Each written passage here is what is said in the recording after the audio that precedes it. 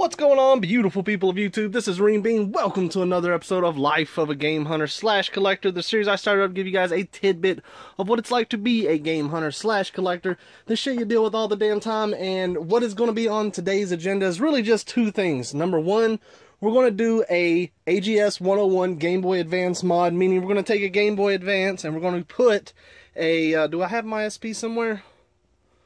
No idea, but I don't know where my SP is. But we're going to put the SP 101 screen inside of this. That way we can backlight this. It's the first time I've ever done this mod.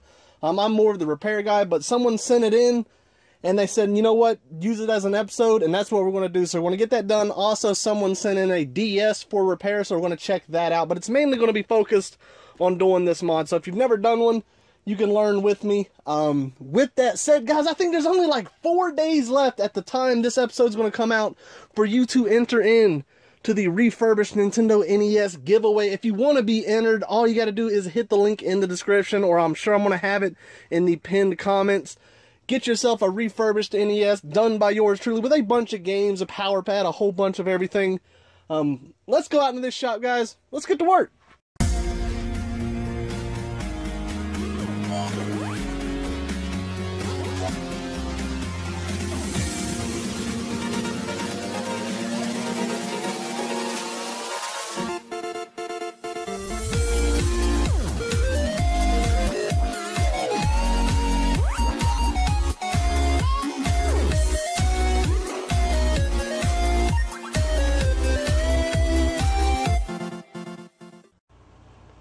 Alright guys, so here we are in the shop, and like I said, we're not going to be able to get much done today. This is going to be more of a tutorial on how to do this.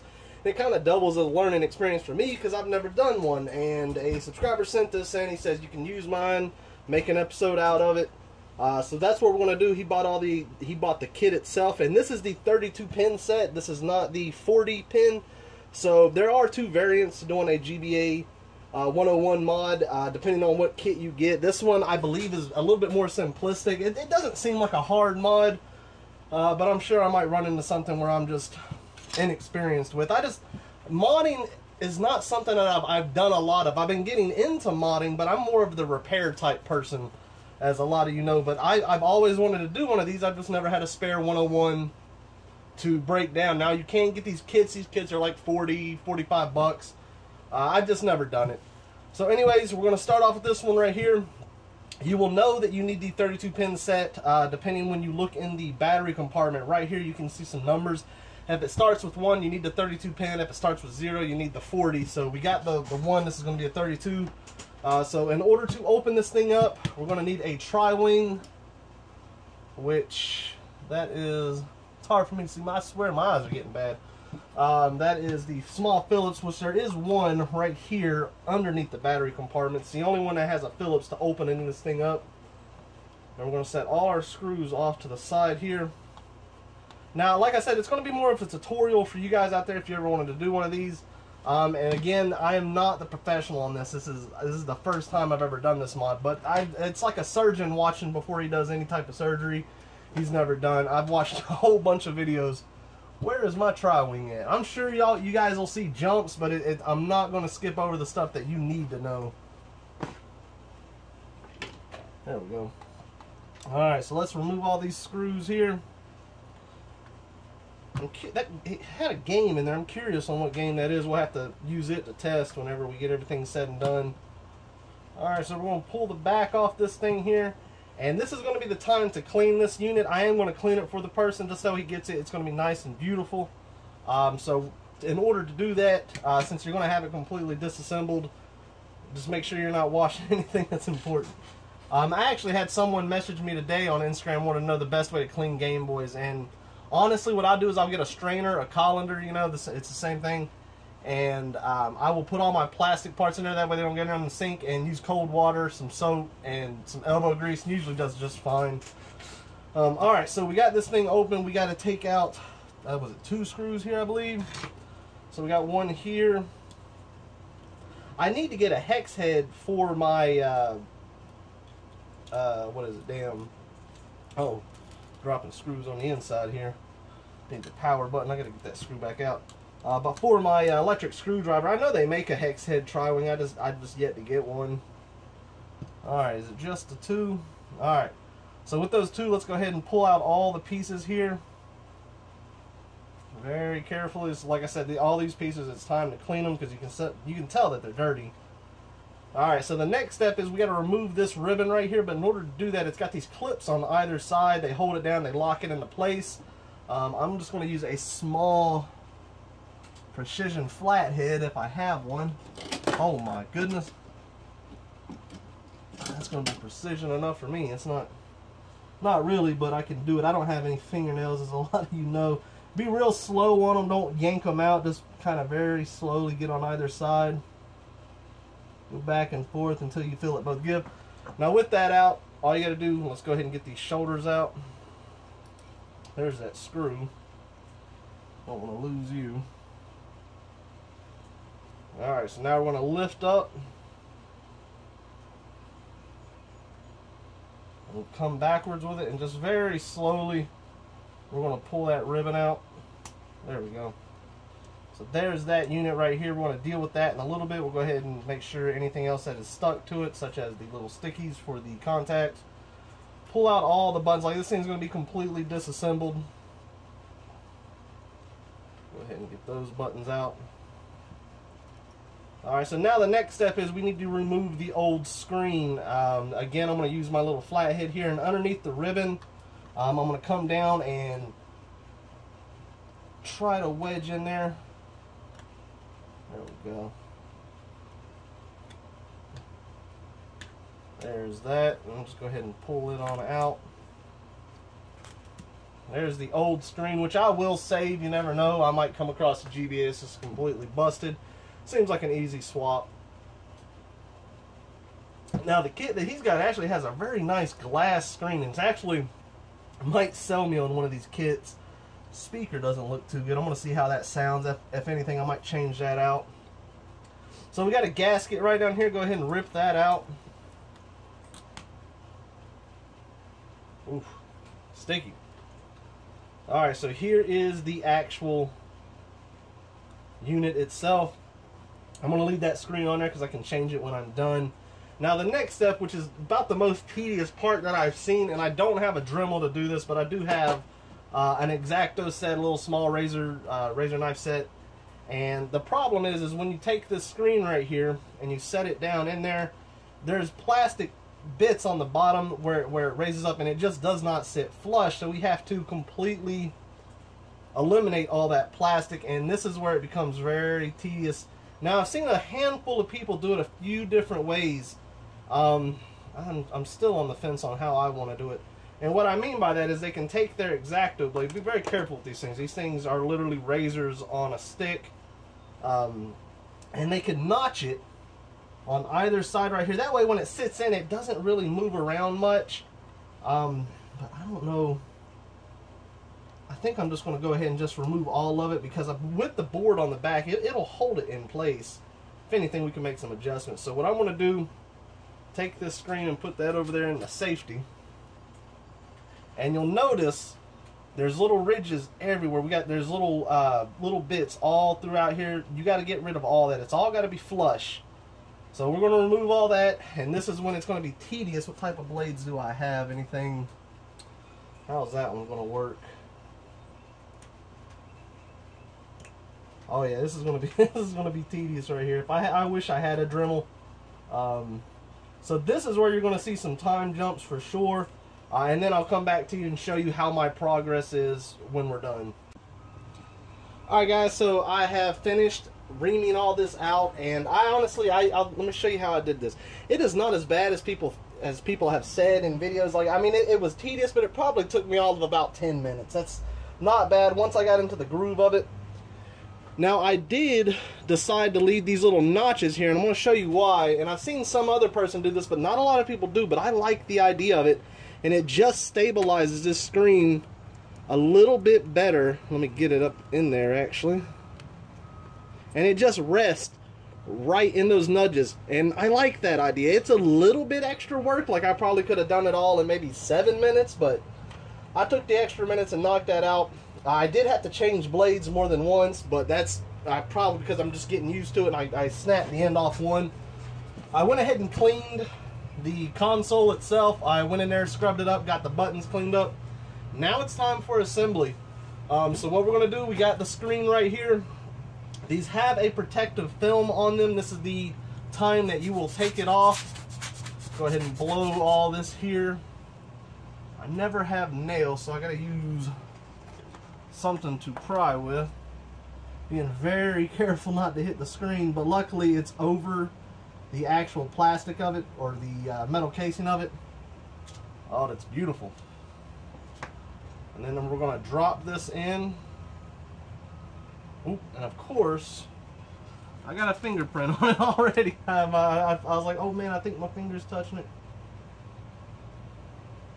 Very careful. Awesome. Game Gear screens are really a pain because they scratch. I mean, you can look at it wrong and it'll scratch. That one does not appear to be the case.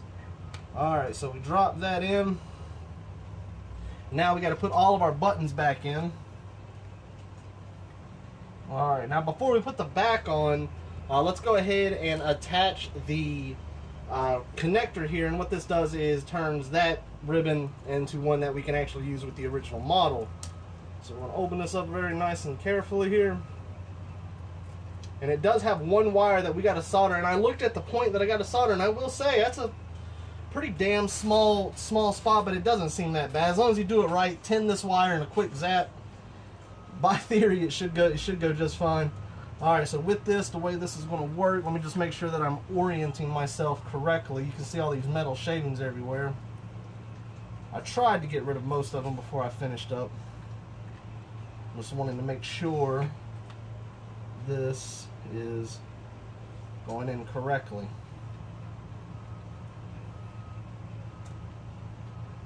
And that, yep. Alright, so this has a little thing that we need to pull up on as that goes in. I'm being very careful here because I've never used one of these.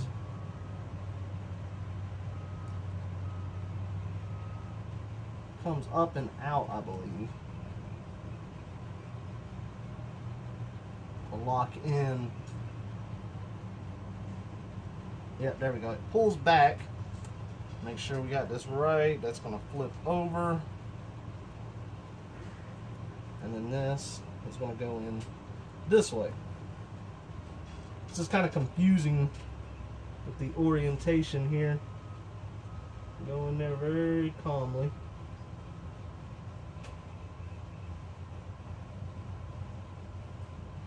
And then lock that ribbon down, which we did there.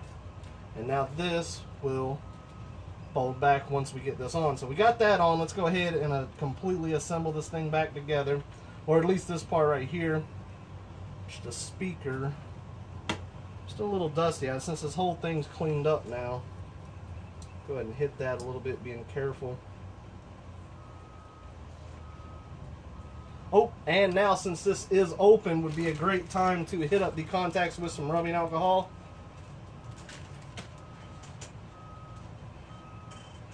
Go ahead and dip that. Oh, I'm an idiot. This will come up, I believe.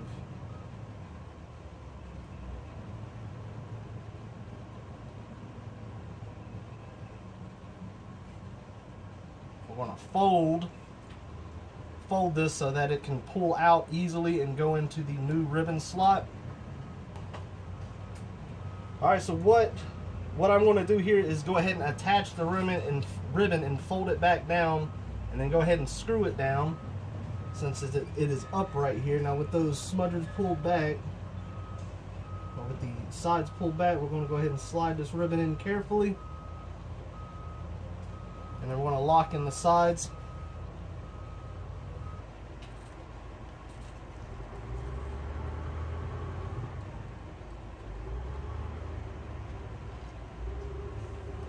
See how we're looking here.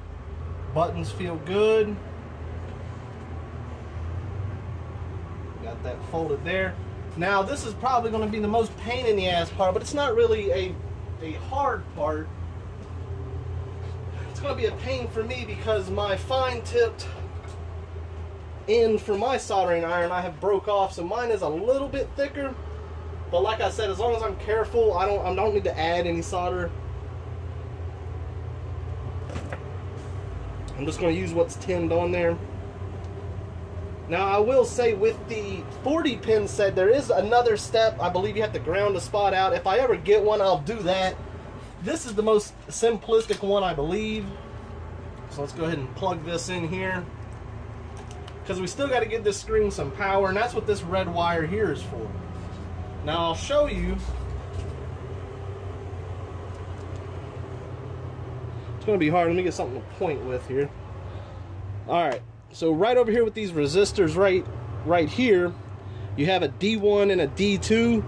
We're going to go with the D1 in the top left side right here. So it's going to be right there. Now that's in a spot where if you're not careful, you can bridge it very easily. But this is going to be like a quick zap kind of thing. That is definitely a small solder spot. So we're going to see how that does. I'm curious myself. Alright, so we're going to go ahead and tin this wire, and I believe I have just enough tin on here to...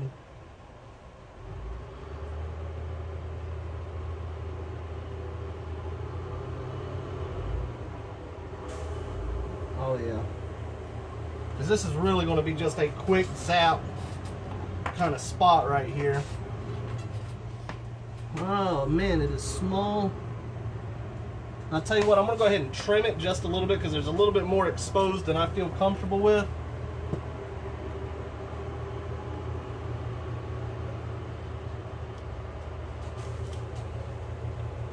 Let's see if we can zap her.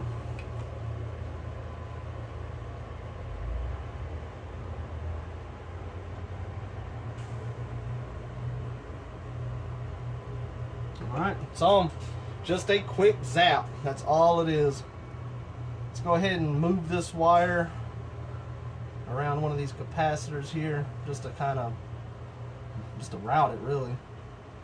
Alright, now the only thing left here is to put it back together and test this thing out. I'm curious if it even works, honestly. I've never done this. But I followed all the correct steps that I know. Let's go ahead and put the shoulders on because I always tend to forget that. Alrighty, like I say, my camera loves to die at the worst possible moments. Alright, so the final step here is we're going to install this glass screen, and we should be good to go. So let's go ahead and pop this one out. I should have took it out while I had that, but we'll be real careful here. Alright guys, so we got this out. Let's go ahead and remove this right here. Oh, that's a nice screen.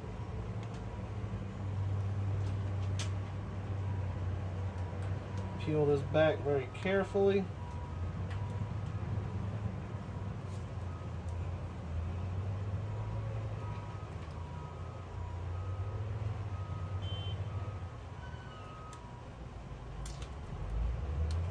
Alright, let's go ahead and blow this screen out. Make sure there's no hairs. Go ahead and set her down.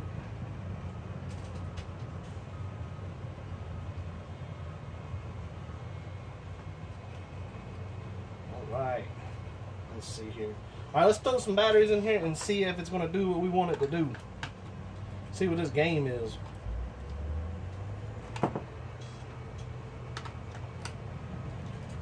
Alrighty. Put the game in. Let's see. There we go. I have to clean out the battery compartment.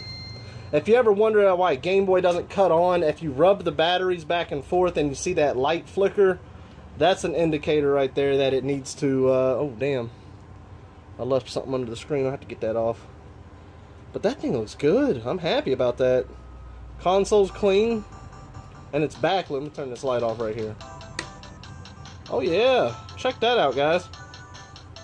That is awesome. So anyways, very happy about that. That turned out pretty damn good. And that's not a hard mod. I thought that was going to be a lot harder than it was. Turns out it's pretty damn simple. Now I did not do the 40 pin one, which has a few more steps. but maybe in the future we will. So I'm going to get this back to him. And let's work on that DS that was sent in. I have never worked on a DS. This is definitely an episode where we're trying new stuff. But he said there was a part where he just needed me to solder in. He's not that skilled with a soldering iron. Neither am I. I just get lucky sometimes. So anyways, let's move on to that. Alright guys, so for the final project that I'm going to get done today, this DS was sent in, and the connector for the ribbon cable, he wasn't able to get it soldered on, and I'm looking at it, and I will say, that is some super small soldering right there. I can see why you had trouble. I've never done this. Hell, I'm probably going to have trouble. We're going to find out, though. Let me show you here on the actual DS itself. This is what we need to fix, and you can just tell those are some super small solder points. This is going to be the type of soldering where, I mean, you blow on it and you probably can get it to stick. I'm nervous about this one. I'm going to go ahead and plug my iron back up, and I believe the 10 is going to be enough for this one.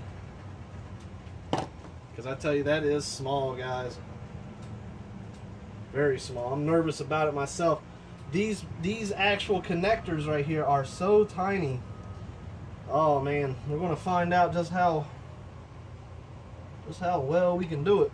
I don't know. We're going to have to clean this one up, and then hopefully it's not too bridged, because when you have those real tiny connections like that, cleaning it's not the easiest. It's very hard to get rid of the bridges, at least for me. So once this heats up, I'm going to turn my iron down pretty low too. I don't want that burning and bridging very easily. Go ahead and get my plunger out here.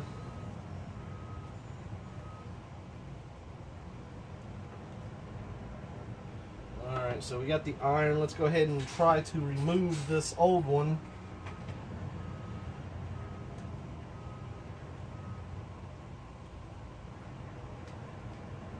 There's one side. Oh, that is so tiny. Alright, so there's that. That's the old one that just popped right off. Let's assess this board, get rid of some of these old wires that were there.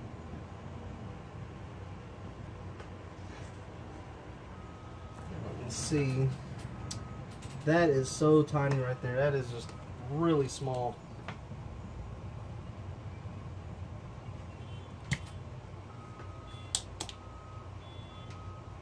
I do not know my success rate with this one, but I told him I'd give it a shot. I mean, that's all I can do. It's just one massive bridge everywhere.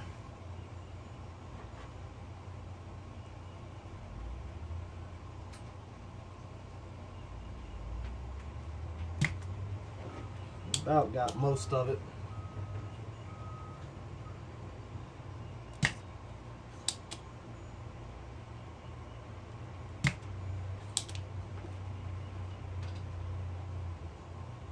And then it's like painting.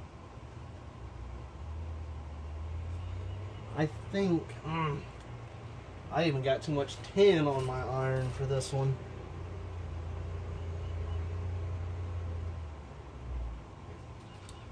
Alright, I'm pretty sure I cleaned that well enough.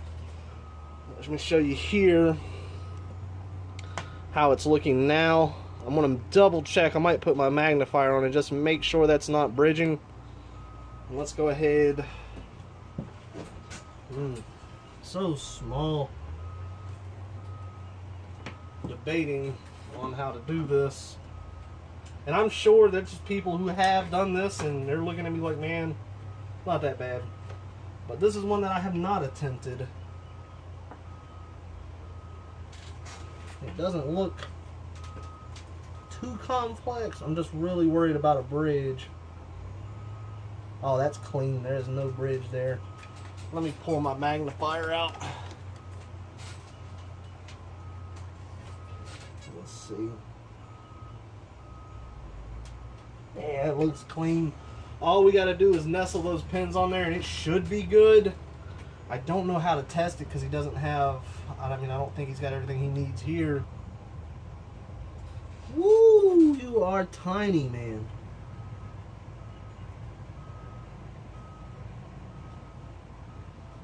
Wow, that is so small. I've done small solder work like this before. Like if I've done the TV out on a Game Gear, and that one has some tiny ones to deal with, but this is some super small stuff. The biggest issue is to make sure that I line up the pins. Man, oh man. I wonder, I can just touch it so easily and it gets out of place. Let's get rid of that solder that I put down.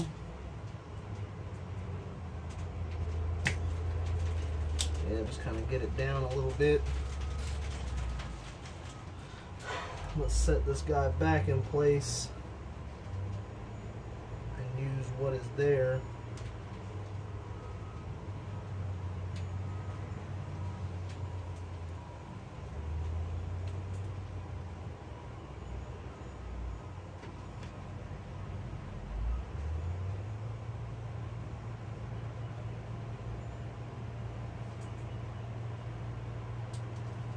Ooh, you are small.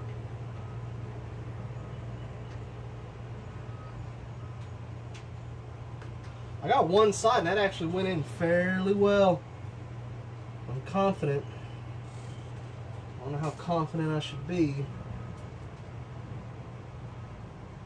I was too confident on that one.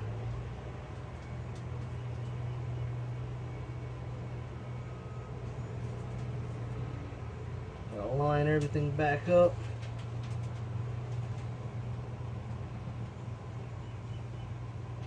You're looking okay.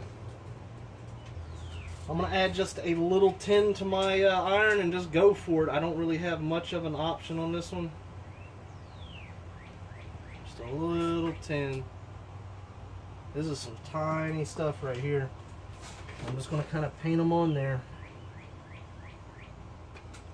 I wish do I not have that wick up here anymore? That would really help. I don't think. There it is. I do got a wick. That'll help. It's just so tiny. Still bridged, so I gotta remove that bridge for this to actually work.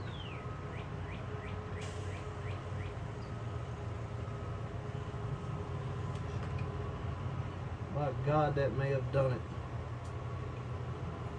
I gotta get the magnifier out again though, because I just can't see it that well.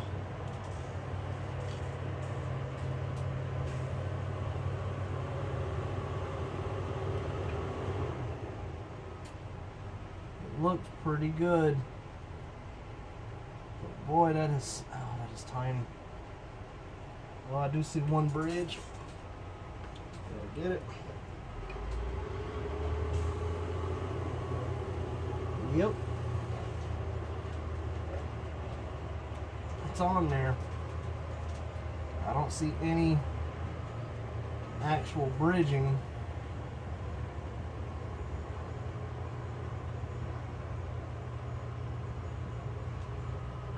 I'm gonna call it. I'm gonna say that is on there the way it needs to be. And like I said, I don't think I can test this thing because I'm missing.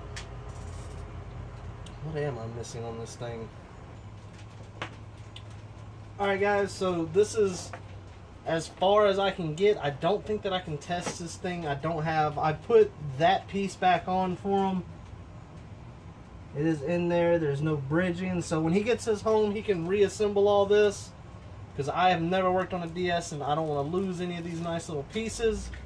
So we're going to get him to hopefully leave a message in the comments in a future vlog. Let me know. I'll let you guys know, did that work? Let me show you the final results here. Let me find.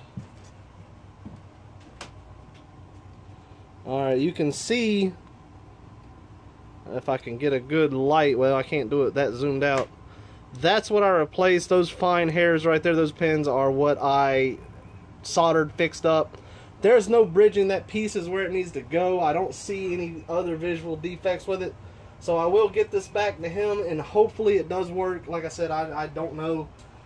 So with that said, guys, I hope y'all learned something. I hope you enjoyed the 101 mod. That was my first one. I enjoyed it. I hope he does. It's going to be mailed off to him tomorrow.